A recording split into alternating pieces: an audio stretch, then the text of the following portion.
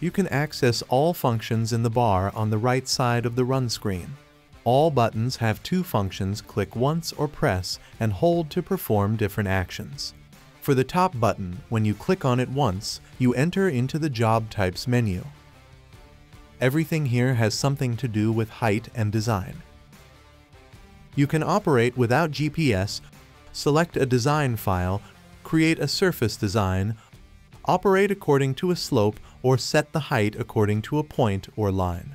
You also have the option to choose background file or find your history from previous jobs.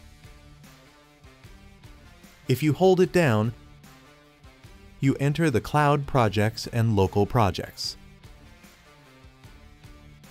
You can also create your own project.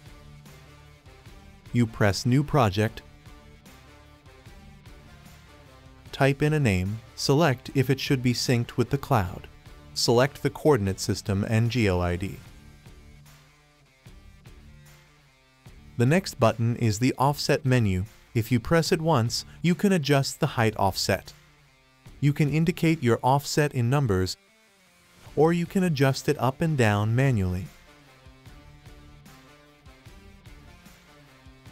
You can switch via this button if the offset should be positive instead of negative or vice versa. You can also adjust the side offset by pressing Side Offset. You can adjust it up and down manually. You can also use a GPS offset. Insert the elevation of the fixed point and press Set GPS Offset. The difference is indicated in the top right corner. You can remove the GPS offset again here. If you press and hold this button, it will reset your offset to 0 for the current position of the bucket.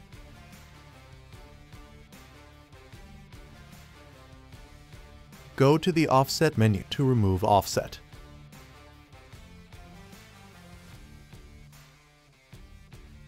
The third button is to adjust the focus point. Press it once to switch the focus point. If you zoom in, you can see how the focus changes from right to left to center. With the fourth button, you can change the bucket. Press it once to change the bucket to the next on the list.